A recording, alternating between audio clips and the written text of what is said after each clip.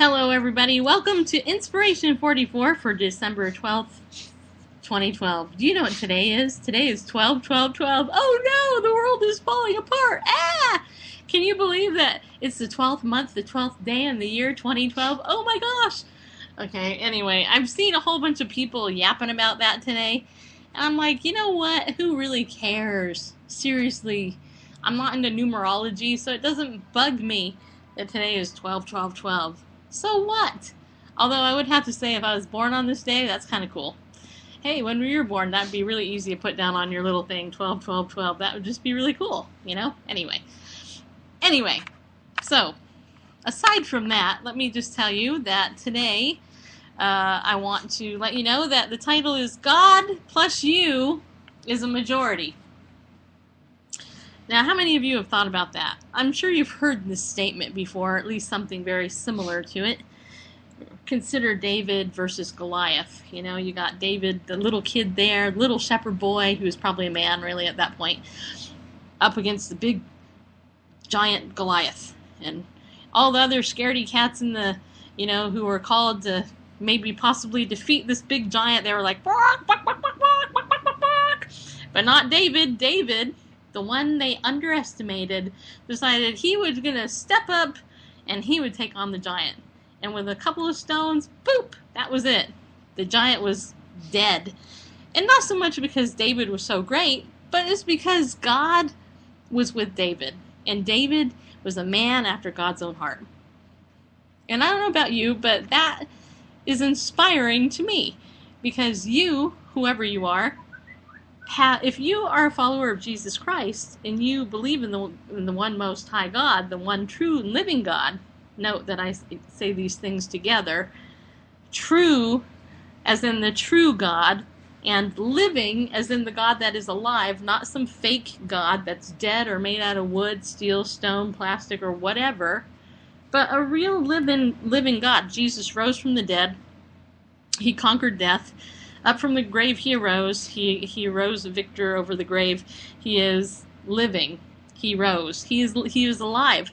That's why Easter is so great, because we celebrate the resurrection of Jesus Christ. And sometimes, as Christians, we forget that Christ is living. He's alive. We still think he's on the cross and dead, but he's not. However, the cross is very vital to my faith in him, because it's because of what happened on that cross that now allows me to know what a victory he had over death. He had to die so that he could defeat death, and he did that. Anyway, so when you're going through a situation where you feel like it's just you against the world, just remember, if you are a follower of Jesus Christ, it's God plus you is a majority, which means that you're going to win no matter what. And the winning might not be what you think it is. It might be something completely different. But the truth is, God plus you is a majority. There's no way that you can lose if God is on your side. Whether or not God's purposes are yours is probably what most people struggle with. Well, you know what? I think that if I serve God, that it's going to look like this. Well, you know what? It might not be what you think. It might be that God requires you to lose your life.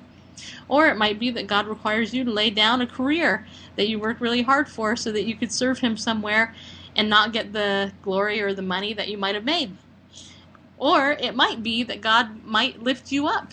He might exalt you and put you in a position of authority and power, like he did with Esther.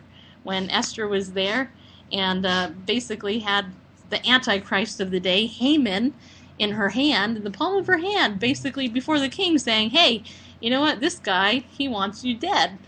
But there was Esther. She was there for such a time as that, right? And as a result, the Jewish people were saved. Now, here we are in December, and if you don't know, we are in Hanukkah right now, right? So consider this. Here we're in Hanukkah. The book of Maccabees, which is a book that is in the Catholic Bible, it's not considered an inerrant holy scripture, but it is historically accurate.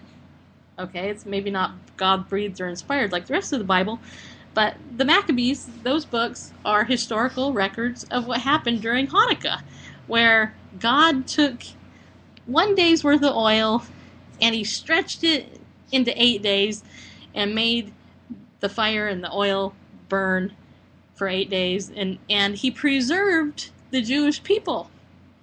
So God plus one, he preserved the Jewish people by doing a miracle like that. And you know what? If you need to be inspired by anything, all you have to do is read your Bible, because that book has like tons of miracles in there. And if you look at the different stories of the different people, remember, God plus that person is a majority, and God's ways always work out. You have people like Abraham, who God told to offer up Isaac. There's God with Abraham and Isaac. And Abraham and Isaac, they're walking. And next thing you know, Abraham is being told, hey, you know what? You got to kill your only son. So he had a choice. Am I going to do this or am I not going to do it? He decided to do it. But guess what? God provided. God plus him is a majority. God provided for him.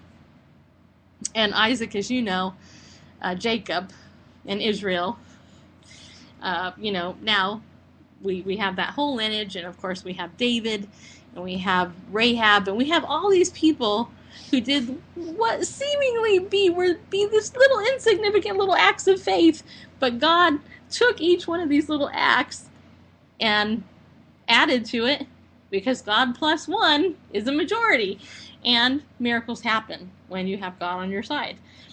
And there you go. So that's what I'm going to share with you today, because I just had to share that. Just came to me. It took me all day to get it, but just so you know, I got it. And just wanted to encourage you today. So be encouraged, because God plus you is a majority. You know what? The enemy of your soul cannot do anything without God's permission. All right? You have the power, because of his word, to reject and to resist the temptation and to rebuke the enemy in Jesus' name. That's what, God says, the Lord rebuke you. So you use the Bible in order to rebuke that thing that is hindering you and scaring you. Because you know what? If God is on your side, plus you're a majority, because God is bigger than any other entity in the world, right? Okay, just so you know. All right. So as usual, you can leave your comments if you want. And you can go ahead and follow me on Twitter at @44inspiration. And just let me know what you think, or if there's a topic or a question you'd like me maybe to address in an upcoming Inspiration 44, leave that too. All right? And if you're following me and my trip, just so you know, I am now in Oklahoma City. Got here safely. I am tired, though, so I am going to end this right now because I am tired. So anyway, have a good rest of your day, and we'll talk to you tomorrow right here on Inspiration 44.